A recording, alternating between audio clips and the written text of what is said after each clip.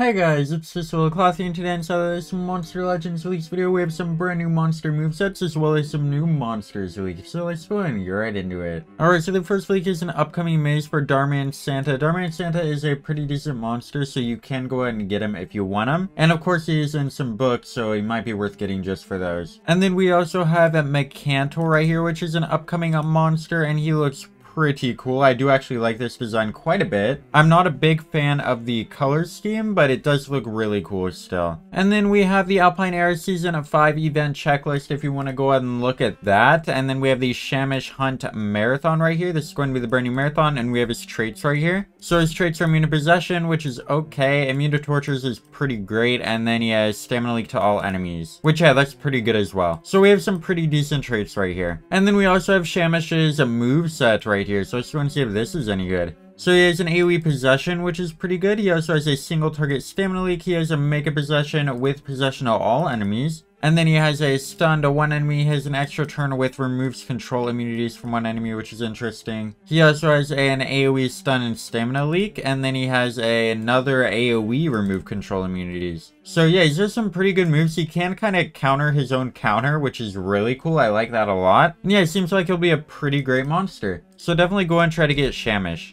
And Shamish will be the team race monster, of course. And then we have the Mecantor Tails, which is the upcoming Tails challenge, and his trait is going to be tough, immune to blind, and light weakness to all enemies, which is interesting. Not very good, though, at all. And then we have his description and his moveset right here. So he has an AoE light weakness and total blind. And then he has a sunburn with an extra turn. He has a daze. He also has a nanovirus and earth weakness. And then he has a daze and earth weakness. And then he has a light weakness to all enemies. And then an anticipation and true vision. So yeah, this monster is just kind of bad. Not very good at all. I would not bother with getting this monster, especially since it will cost gems, since it is in a Tails challenge. And then we have a new relic challenge for the Fiery Force Trap, which is going to be a brand new ancestral relic, which is really cool. So if you want that, go and do the challenge. It will cost a couple thousand gems though. Or at least a couple hundred, almost 1,000. And then we have the new season passes, so it looks like you'll be able to get more ancestral tokens. And yeah, that's pretty much all it says. Yeah, I don't know. You can get both of the passes if you want. I don't really like that there are two, so I wouldn't bother buying both. I don't even buy one, though. And then we have Shamish's description right here if you want to go and read that. And then that is it for this video. Let me know down in the comments what you guys think of these two brand new monsters. And I see you in the next one. Over to like, share, and subscribe. Goodbye.